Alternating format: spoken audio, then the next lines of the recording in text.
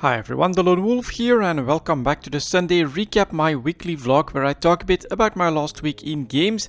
Let's get started with EVE Online, where I spent a little bit of time exploring, but I've also done quite a bit of hunting of those new Triglavian scouts. It's actually perfect for some solo gameplay in my opinion. You don't use the probe scanner, but you use the D-scan. And you don't need to travel that far in order to find those Triglavian scouts. Basically, once you've got a system locked down, they do tend to respawn pretty quickly from my experience. Not always, but quite often. And so to get a good chunk of gameplay in, which is decently rewarding. I don't think it's as rewarding as exploration itself, but it's a lot more steady, of course, because the good drops can yield you like 10 million in those databases, and then of course with a little bit of luck on the salvaging, you can get a decent income, I think, from hunting these Triglavian scouts. So I'm definitely looking into that activity, and I'm actually enjoying that quite a bit at the moment. I also saw a decent amount of the FanFest from home discussion with CCP Hilmar and CCP Burger. Pretty interesting stuff. CCP is apparently moving to different headquarters as well. So they're in full evolution basically at the moment and highly focused on EVE Online. So yeah, I'm really curious to see how all of that is going to evolve. We should get a pretty massive FanFest in 2020 as well. And hopefully we get some nice changes, plans for the game. I think they have some pretty solid plans with the Triglavians, to be honest. And of course Jita is also going to get like a redesign or an expansion or something like that, at least a Jita 4.4 station where most of the trade is happening. So yeah, it's still fully ongoing. The Chaos era is gonna get its next big shake-up with the Sino change next month, and then we'll see how things evolve towards the winter. I personally am also curious to see if CCP is then going to announce an expansion or something like that for the winter as well. That could be pretty cool. Next to all of that, just did the regular stuff, a little bit of blueprint copy business and some PI just to keep up with that. But overall, yeah, pretty good time in EVE Online last week, especially with those new Triglavian patrols. I actually look forward to trying different ships, different metas in order to handle that content. Next up we have a little bit of X4 Foundations. Well, when I say a little bit, I mean a lot, because I was quite addicted to X4 Foundations. At this point I basically had one playthrough where I feel like, alright, I understand the game at this point. I've got some auto traders running, I got some auto miners running, I made a couple of stations, I got like a military fleet and lost a battle against the Xenon. I also did some of the story missions, so I have the teleportation now, I have the headquarters, which I haven't done anything with, but overall at that point, and it's quite a few hours in, I feel like, okay, I understand the game. I could get like a fresh start and I could then make my way with a more solid plan. But at this point I really do think that I'm gonna wait for the universe to be a bit more expanded, for the split to come in, and at this point, yeah, it's a little bit small. It feels quite restrictive, although I think for the right players, people that love sci-fi, people that love a sandbox experience, and people that love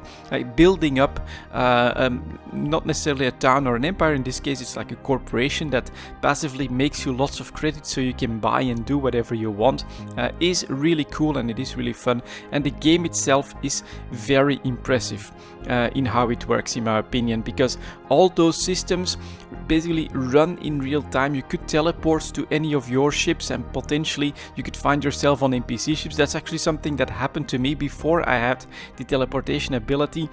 My combat ship went into storage. I couldn't find it back. I didn't know about Chief D at the time, and so I found myself on a different ship. I thought it was the trading ship that I had given an order and bought in that same station, but no, it was actually an NPC vessel. So I was just looking around, what the hell is happening, thinking I was on my own explorer, giving it the order to come back. I saw that the ship went back and I was still somewhere out there in space going for another station. I was really confused, but it turns out that I found my way on an NPC freighter that was just doing his rounds, and so it would have been very difficult to get out of that situation and I did decide to reload, but that is one of those things that rarely happens in games these days. I was really surprised. I made a mistake and I went into a situation that was completely crazy and out of the box basically, but it was actually pretty damn funny, and it shows, I think, the potential of X4 Foundations, where you could be anywhere, where everything is actually happening. You could imagine being on any bridge there, seeing fights happen, seeing the trades happen, seeing the docking, the undocking, the problems that you have, the medium ships being able to use those highways and the large ships cannot. All of those things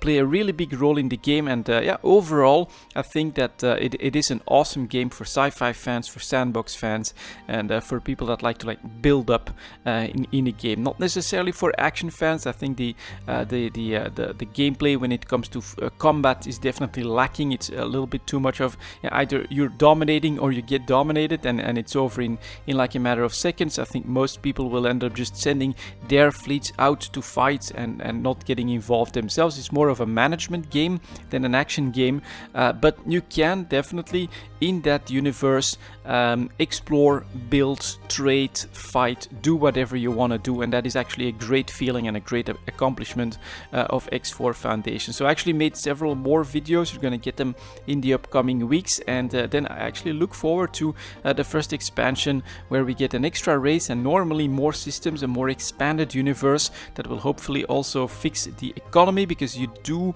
see how you're gonna reach limits very quickly when it comes to the current state of the base game of X4. But then yeah, I'm looking forward for another start, and we'll see how that evolves as well. X4 Foundations, guys, for the EVE players out there, I do think that you will enjoy that quite a bit.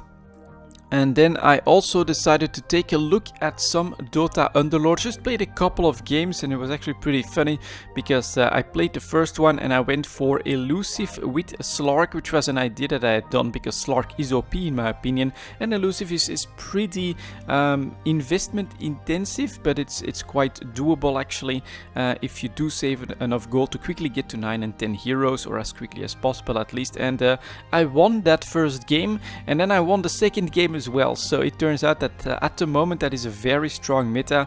Go for Elusive with a Slark, and playing the game right now, I personally feel like it is more balanced, and you have to make some tough choices early on, especially economically. I see like games that end where players only have 8 heroes and things like that. So if they decided to invest a lot more on getting 2-star and 3-star heroes, they don't have the goal to get to 10 heroes at the end of the game. So yeah, it feels a lot more balanced. It feels like you actually have a chance to have a comeback as well, just by switching up and going a rock paper scissors route against the better players and things like that.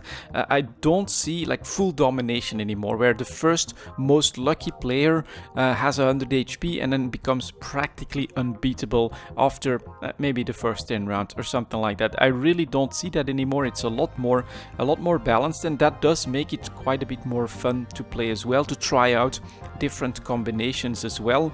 While I say that, on the other hand, it becomes pretty obvious pretty quickly which are the more dominating metas, which are still the overpowered heroes, and so that staleness is still in there, but it's a lot better because of the better balance at the moment, I think, in Dota Underlords. I'm not sure how much more of that I'm going to play, especially with World of Warcraft Classic coming next week, but we'll see, and as always, I'll keep you guys up to date. That was my last week in games. Thank you very much for watching, and as always, I'll see you next time.